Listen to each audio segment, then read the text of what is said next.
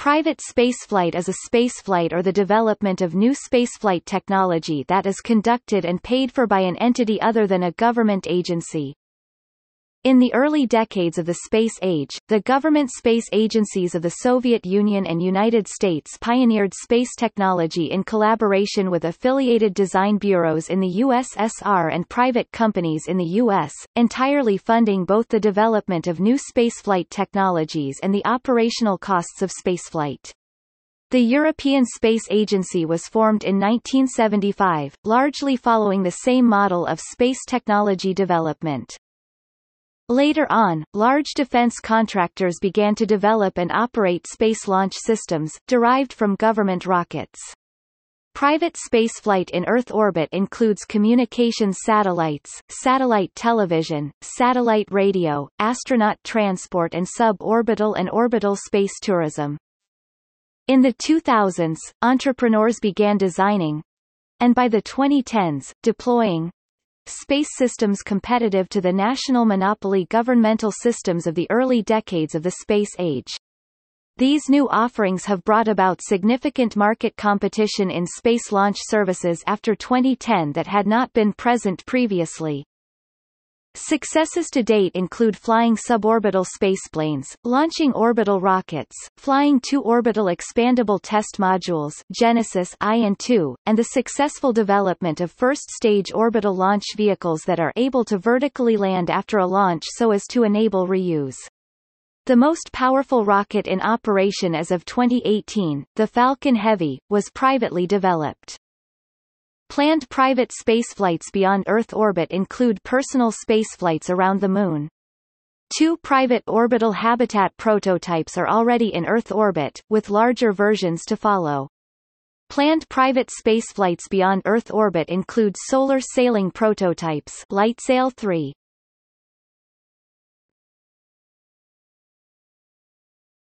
Topic: History of commercial space transportation.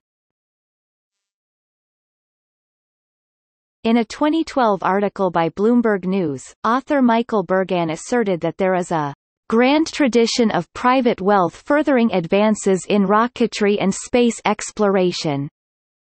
Dating back to the early rocketry experiments of Robert Goddard, despite those earlier private undertakings, during the principal period of spaceflight in the mid-20th century, only nation-states developed and flew spacecraft above the Kármán line, the nominal boundary of space. Spaceflight was thus the monopoly province of a small group of national governments. Both the U.S. civilian space program and Soviet space program were operated using mainly military pilots as astronauts. During this period, no commercial space launches were available to private operators, and no private organization was able to offer space launches. Eventually, private organizations were able to both offer and purchase space launches, thus beginning the period of private spaceflight. The first phase of private space operation was the launch of the first commercial communications satellites. The U.S. Communications Satellite Act of 1962 opened the way to commercial consortia owning and operating their own satellites, although these were still launched on state-owned launch vehicles. In 1980, the European Space Agency created Arianespace, a company to be operated commercially after initial hardware and launch facilities were developed with government funding. By 1995 Arianespace lofted its 100th satellite and by 1997 the Ariane rocket had its 100th launch. Arianespace's 23 shareholders represent scientific, technical, financial and political entities from 10 different European countries. The history of full private space transportation includes early efforts by German company OTR AG in the 20th century, and numerous modern orbital and suborbital launch systems in the 21st century. More recent commercial spaceflight projects include the suborbital flights of Virgin Galactic and Blue Origin, the orbital flights of SpaceX and other COTS participants. Development of alternatives to government-provided space launch services began in earnest in the 2000s.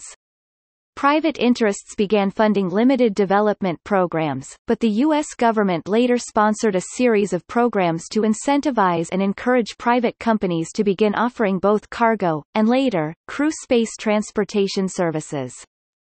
Lower prices for launch services after 2010, and published prices for standard launch services, have brought about significant space launch market competition that had not been present previously.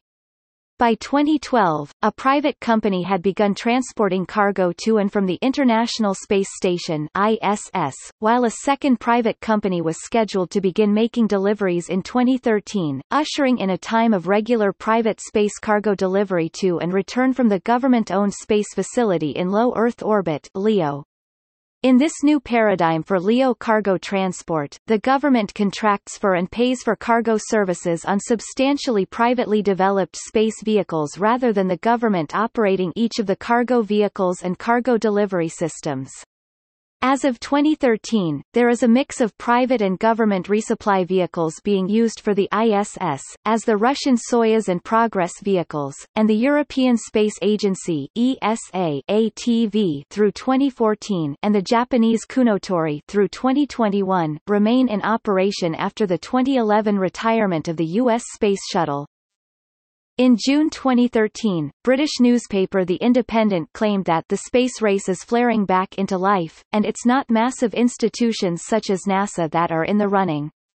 The old view that human spaceflight is so complex, difficult and expensive that only huge government agencies could hope to accomplish it is being disproved by a new breed of flamboyant space privateers, who are planning to send humans out beyond the Earth's orbit for the first time since 1972, particularly noting projects underway by Mars One, Inspiration Mars Foundation, Bigelow Aerospace and SpaceX.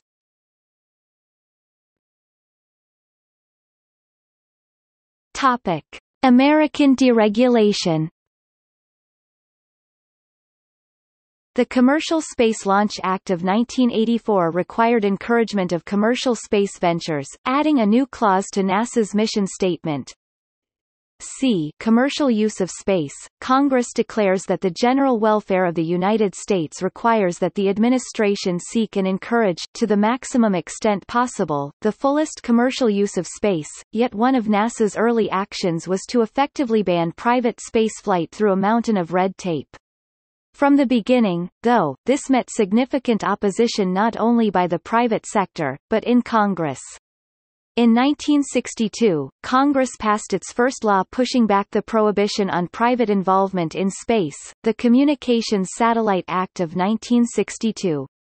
While largely focusing on the satellites of its namesake, this was described by both the law's opponents and advocates of private space, as the first step on the road to privatization. While launch vehicles were originally bought from private contractors, from the beginning of the shuttle program until the Challenger disaster in 1986, NASA attempted to position its shuttle as the sole legal space launch option. But with the mid-launch explosion, loss of Challenger came the suspension of the government-operated shuttle flights, allowing the formation of a commercial launch industry. On 30 October 1984, U.S. President Ronald Reagan signed into law the Commercial Space Launch Act. This enabled an American industry of private operators of expendable launch systems. Prior to the signing of this law, all commercial satellite launches in the United States were restricted by federal regulation to NASA's Space Shuttle. On 5 November 1990, United States President George H. W. Bush signed into law the Launch Services Purchase Act.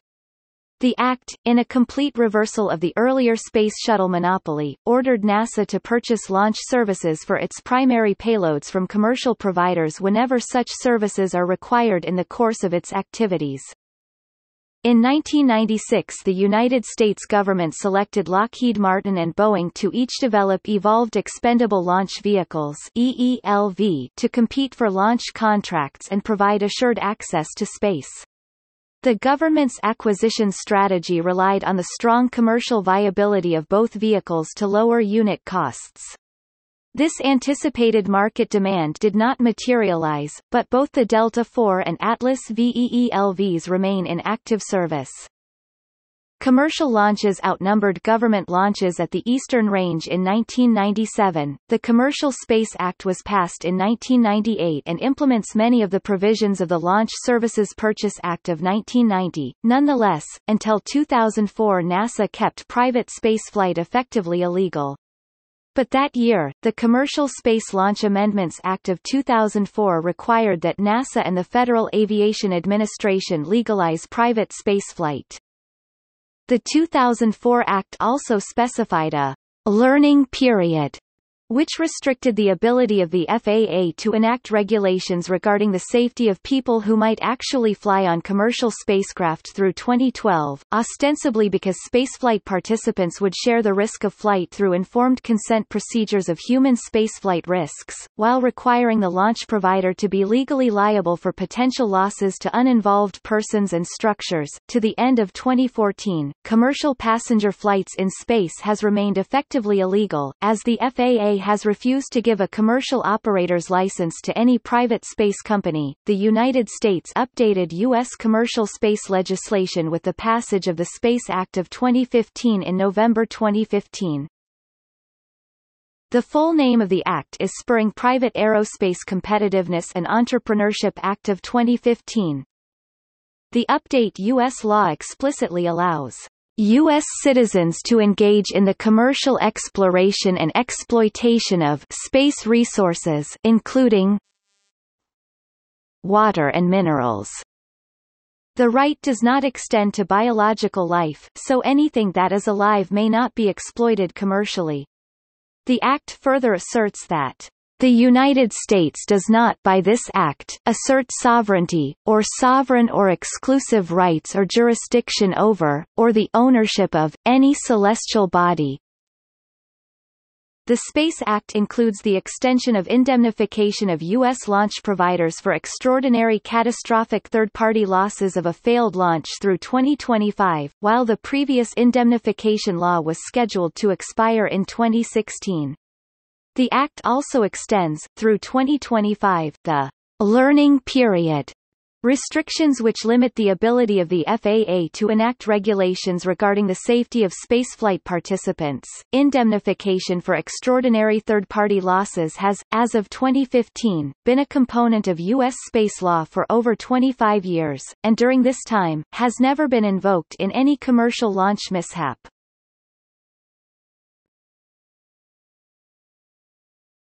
Topic: Russian privatization.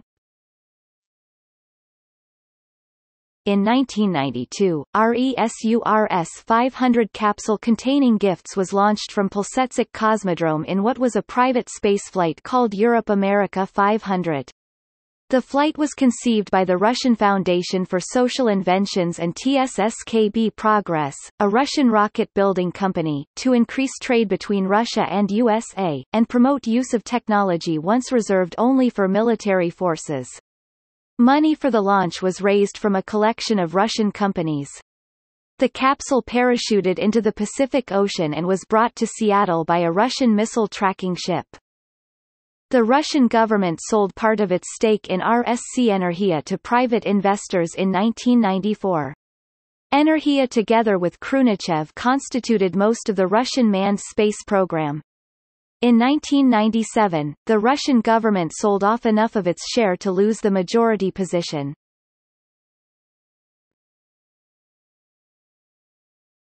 Topic: Launch alliances.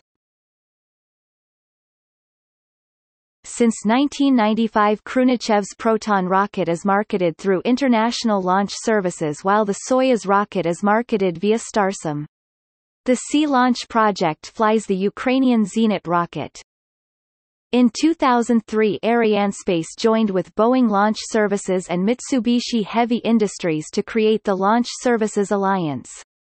In 2005, continued weak commercial demand for EELV launches drove Lockheed Martin and Boeing to propose a joint venture called the United Launch Alliance to service the United States government launch market.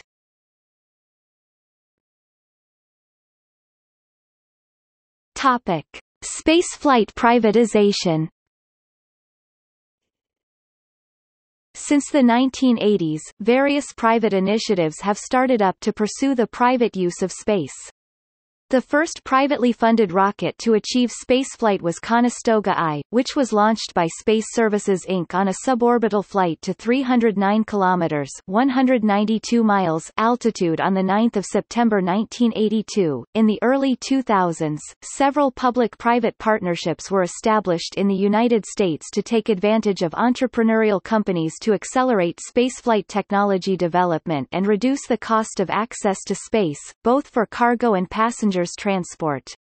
In addition, several purely private initiatives have begun in the 2010s to develop various aspects of space technology such as reusable launch systems and private spaceflight endeavors to the inner solar system. On the 17th of December 2003, on the 100th anniversary of the Wright brothers' first powered flight of an aircraft, SpaceshipOne, an experimental spaceplane piloted by Brian Binney, made its first rocket-powered flight, the first privately built craft to ever achieve supersonic flight.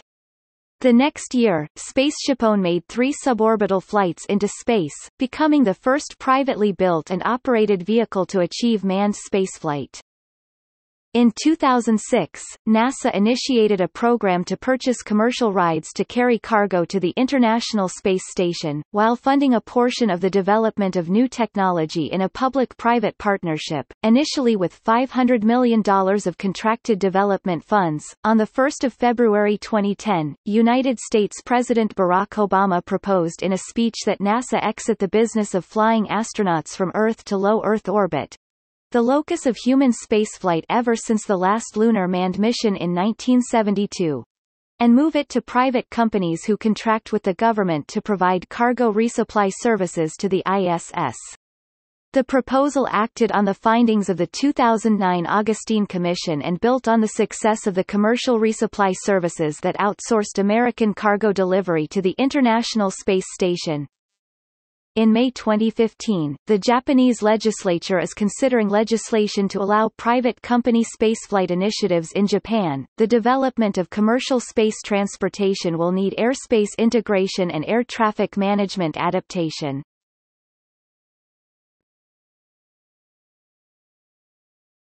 Topic: Companies. Today many commercial space transportation companies offer launch services to satellite companies and government space organizations around the world. In 2005 there were 18 total commercial launches and 37 non-commercial launches. Russia flew 44% of commercial orbital launches, while Europe had 28% and the United States had 6%. China's first private launch, a suborbital flight by OneSpace, took place in May 2018.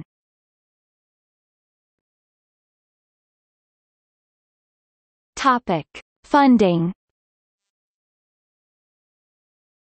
In recent years, the funding to support private spaceflight has begun to be raised from a larger pool of sources than the relatively more limited sources of the 1990s. For example, as of June 2013 and in the United States alone, 10 billionaires have made serious investments in private spaceflight activities at 6 companies, including Stratolaunch Systems, Planetary Resources, Blue Origin, Virgin Galactic, SpaceX, and Bigelow Aerospace.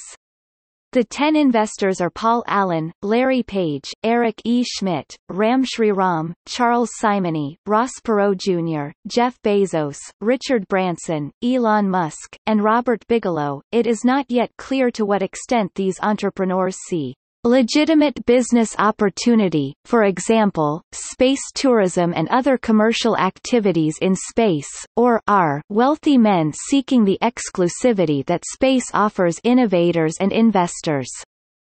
These investments are a gamble and may or may not pay off. Topic: Commercial launchers. The space transport business has, historically, had its primary customers in national governments and large commercial segments. Launches of government payloads, including military, civilian and scientific satellites, was the largest market segment in 2007 at nearly $100 billion a year. This segment is dominated by domestic favorites such as the United Launch Alliance for U.S. government payloads and Arianespace for European satellites. The commercial payload segment, valued at under $3 billion a year, was dominated by Arianespace in 2007, with over 50% of the market segment, followed by Russian launchers. See a complete list of launch systems. Topic: U.S. government commercial cargo services. The U.S. government determined to begin a process to purchase orbital launch services for cargo deliveries to the International Space Station (ISS) beginning in the mid-2000s, rather than operate the launch and delivery services as they had with the Space Shuttle, which was to retire in less than half a decade, and ultimately did retire in 2011. On 18 January 2006, NASA announced an opportunity for U.S. commercial providers to demonstrate orbital transportation services. As of 2008, NASA planned to spend $500 million through 2010 to finance development of private sector capability to transport payloads to the International Space Station (ISS). This was considered more challenging than then available commercial space transportation because it would require precision orbit insertion, rendezvous and possibly docking with another spacecraft. The commercial vendors competed in specific service areas. In August 2006, NASA announced that two relatively young aerospace companies, SpaceX and rocketplane Kistler, had been awarded $278 million and $207 million, respectively, under the COTS program. In 2008, NASA anticipated that commercial cargo delivery services to and return services from the ISS would be necessary through at least 2015.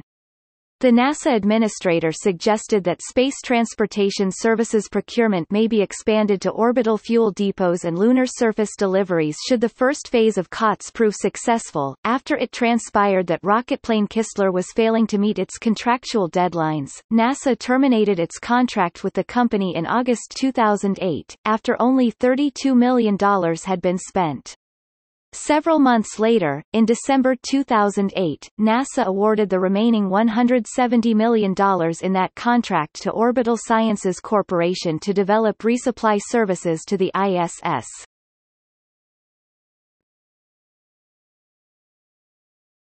Topic: Emerging personal spaceflight. Before 2004, the year it was legalized in the U.S., no privately operated manned spaceflight had ever occurred. The only private individuals to journey to space went as space tourists in the Space Shuttle or on Russian Soyuz flights to Mir or the International Space Station. All private individuals who flew to space before Dennis Tito's self-financed International Space Station visit in 2001 had been sponsored by their home governments or by private corporations. Those trips include U.S. Congressman Bill Nelson's January 1986 flight on the Space Shuttle Columbia and Japanese television reporter Toyohiro Akiyama's 1990 flight to the Mir space station. The Ansari X Prize was intended to stimulate private investment in the development of spaceflight technologies. The 21st of June 2004 test flight of SpaceshipOne, a contender for the X Prize, was the first human spaceflight in a privately developed and operated vehicle. On 27 September 2004, following the success of SpaceshipOne, Richard Branson, owner of Virgin and Burt Rutan, SpaceshipOne's designer, announced that Virgin Galactic had licensed the craft's technology, and were planning commercial space flights in 2.5 to 3 years. A fleet of 5 craft, SpaceshipTwo, launched from the White Knight II carrier airplane, were to be constructed, and flights would be offered at around $200,000 each, although Branson said he planned to use this money to make flights more affordable in the long term. A test flight of SpaceshipTwo crashed in October 2014. In December 2004, United States President George W. Bush signed into law the Commercial Space Launch Amendments Act. The Act resolved the regulatory ambiguity surrounding private spaceflights and is designed to promote the development of the emerging U.S. commercial human spaceflight industry. On 12 July 2006, Bigelow Aerospace launched the Genesis I, a subscale pathfinder of an orbital space station module. Genesis II was launched on 28 June 2007, and there are plans for additional prototypes to be launched in preparation for the production model BA-330 spacecraft. 02 Infinity, a Spanish aerospace company, is developing a high-altitude balloon-based launch vehicle termed a Bluestar to launch small satellites to orbit for customers.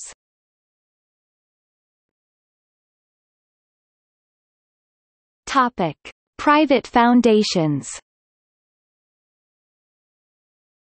The B612 Foundation is currently designing and building an asteroid-finding space telescope named Sentinel, with plans to launch it in 2016. The Planetary Society, a non-profit space research and advocacy organization, has sponsored a series of small satellites to test the feasibility of solar sailing. Their first such project, Cosmos 1, was launched in 2005 but failed to reach space, and was succeeded by the LightSail series, the first of which launched on 20 May 2015.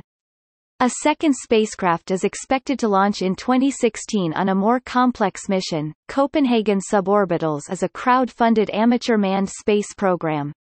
As of 2016 it has flown 4 home-built rockets and 2 mock-up space capsules.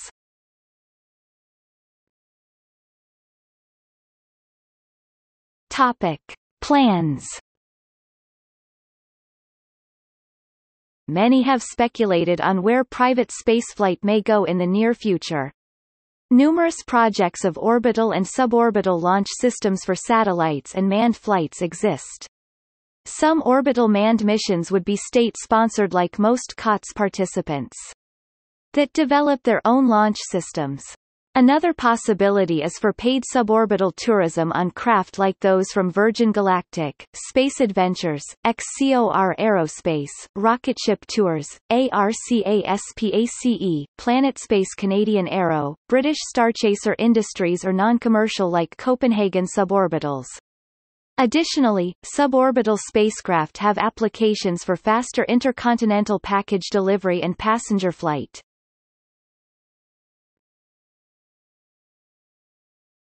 Topic: Private orbital spaceflight, space stations.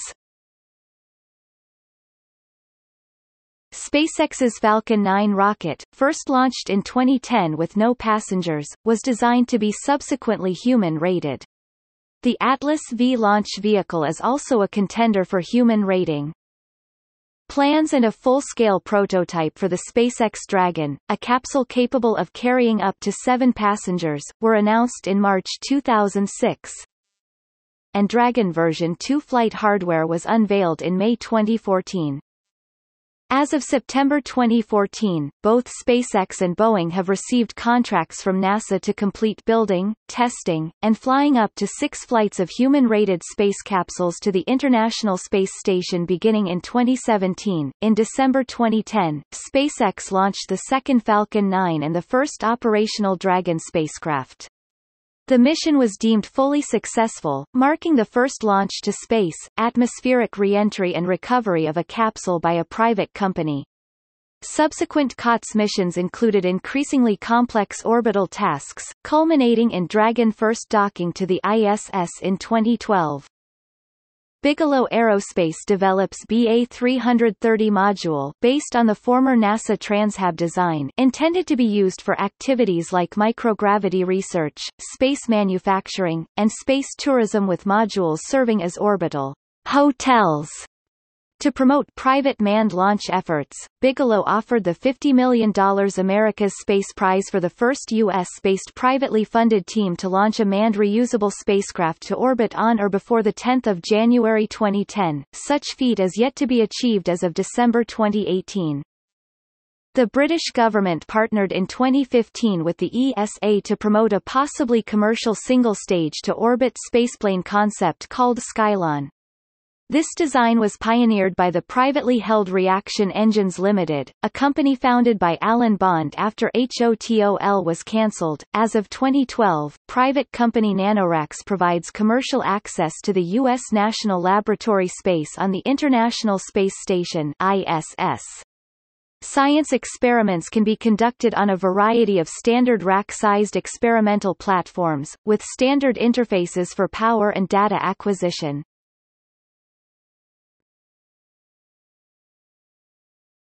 Topic: On-orbit propellant depots. In a presentation given 15 November 2005 to the 52nd Annual Conference of the American Astronautical Society, NASA Administrator Michael D. Griffin suggested that establishing an on-orbit propellant depot is exactly the type of enterprise which should be left to industry and to the marketplace. At the Space Technology and Applications International Forum in 2007, Dallas Bienhoff of Boeing made a presentation detailing the benefits of propellant depots. Shackleton Energy Company has established operational plans, an extensive teaming and industrial consortium for developing LEO propellant depots supplied by lunar polar-sourced water ice.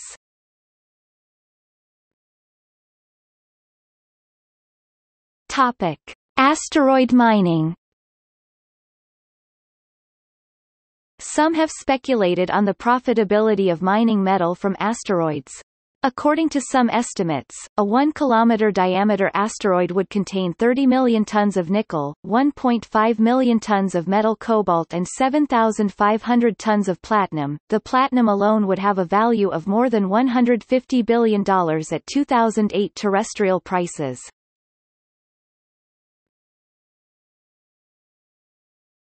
Topic: Space elevators. A space elevator system is a possible launch system, currently under investigation by at least one private venture. There are concerns over cost, general feasibility and some political issues. On the plus side, the potential to scale the system to accommodate traffic would, in theory, be greater than some other alternatives. Some factions contend that a space elevator, if successful, would not supplant existing launch solutions but complement them.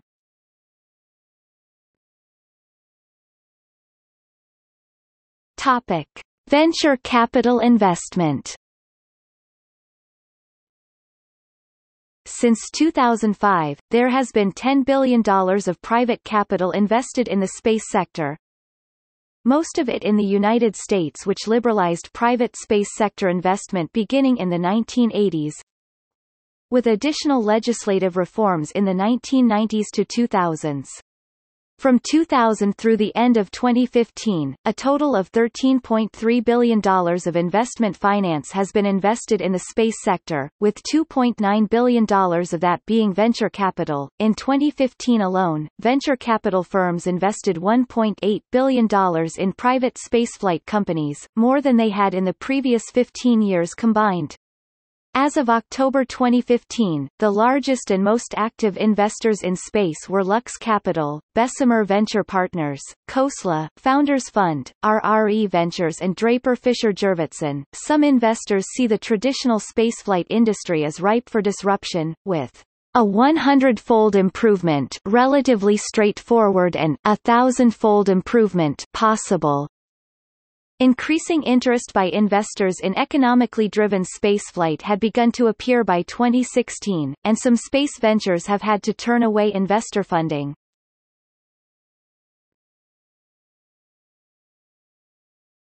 Topic: Non-launched efforts.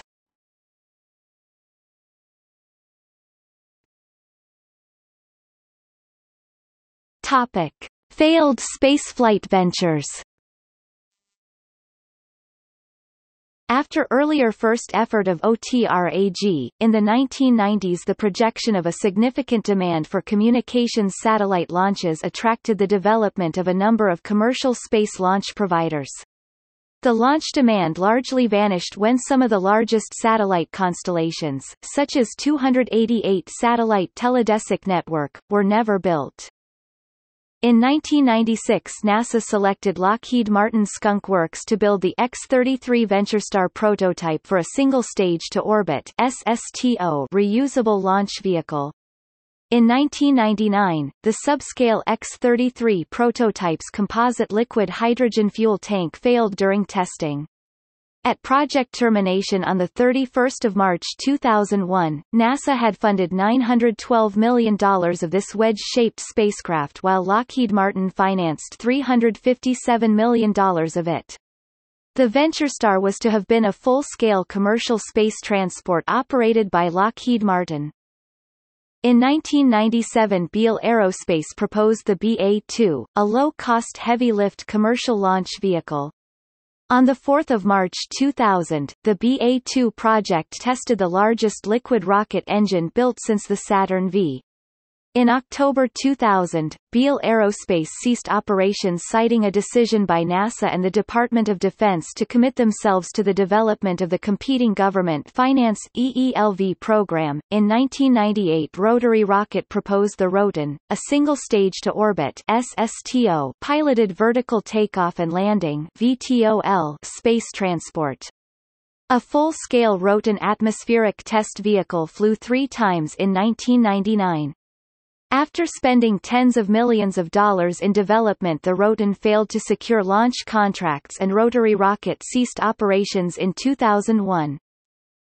On 28 September 2006, Jim Benson, SpaceDev founder, announced he was founding Benson Space Company with the intention of being first to market with the safest and lowest-cost suborbital personal spaceflight launches, using the vertical takeoff and horizontal landing Dream Chaser vehicle based on the NASA HL-20 Personnel Launch System vehicle. Excalibur Almaz had plans in 2007 to launch a modernized TKS spacecraft for Almaz Space Station, for tourism and other uses. It was to feature the largest window ever on a spacecraft. Their equipment was never launched, and their hangar facility closed in 2016. It is to be converted into an educational exhibit. Escape Dynamics operated from 2010 to 2015, with the goal of making single-stage-to-orbit spaceplanes. In December 2012, the Golden Spike Company announced plans to privately transport space exploration participants to the surface of the Moon and return, beginning as early as 2020, for $750 million per passenger. XCOR Aerospace planned to initiate a suborbital commercial spaceflight service with the Lynx rocketplane in 2016 or 2017 at $95,000. First test flights to be conducted by 23 pilots from the AX Apollo Space Academy, one of which is a Filipino named Chino Roque, were planned for 2015.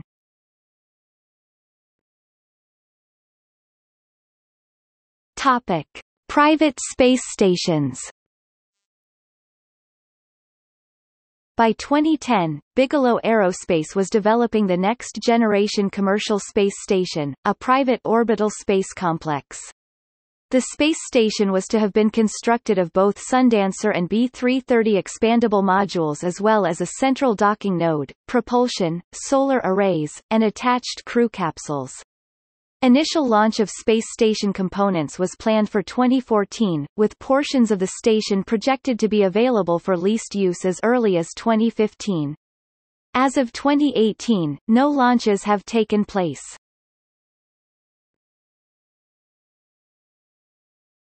Topic: Lunar private ventures.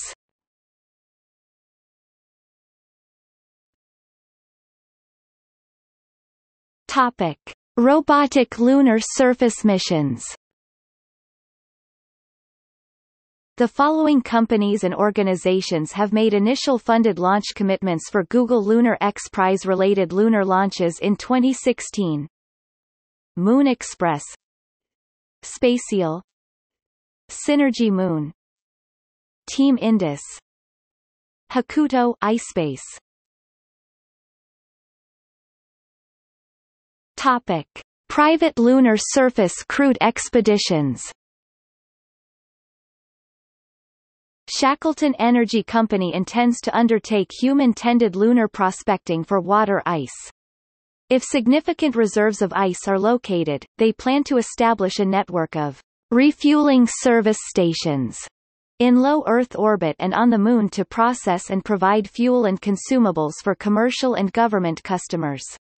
If the prospecting is successful, ice deposits are located, the appropriate legal regime is in place to support commercial development, and the ice can be extracted.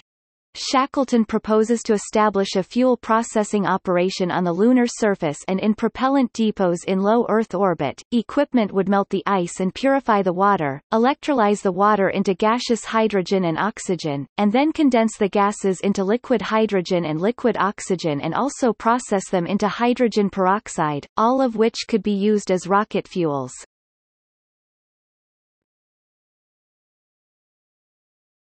Topic: Mars Ventures. In June 2012, private Dutch nonprofit Mars One announced a private one-way no-return human mission to Mars with the aim to establish a permanent human colony on Mars. The plan is to send a communication satellite and Pathfinder lander to the planet by 2016 and, after several stages, land 4 humans on the Martian surface for permanent settlement in 2023. A new set of 4 astronauts would then arrive every 2 years. Richard Branson, in his lifetime, is determined to be a part of starting a population on Mars. I think it's absolutely realistic. It will happen. I think over the next 20 years, we will take literally hundreds of thousands of people to space and that will give us the financial resources to do even bigger things. In February 2013, the U.S. nonprofit Inspiration Mars Foundation announced a plan to send a married couple on a 2018 mission to travel to Mars and back to Earth on a 501-day round trip, with no landing planned on Mars. The mission will take advantage of an infrequently occurring free return trajectory, a unique orbit opportunity which occurs only once every 15 years, and will allow the space capsule to use the smallest possible amount of fuel to get it to Mars and back to Earth. The 2-person American crew, a man and a woman, will orbit around Mars at a distance of 100 miles (160 kilometers) of the surface. If anything goes wrong, the spacecraft should make its own way back to Earth, but with no possibility of any shortcuts home.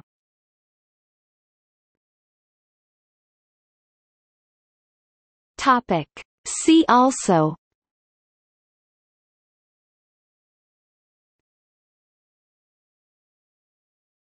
Topic: Manned spacecraft.